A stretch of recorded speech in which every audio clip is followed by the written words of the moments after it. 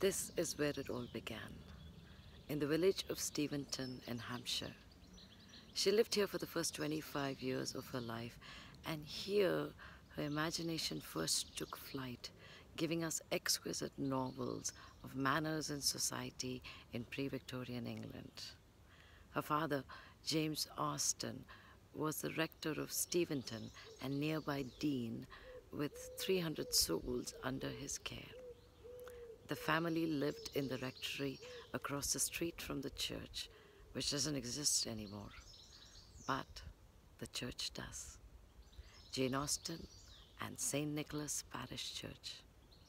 On the blog today.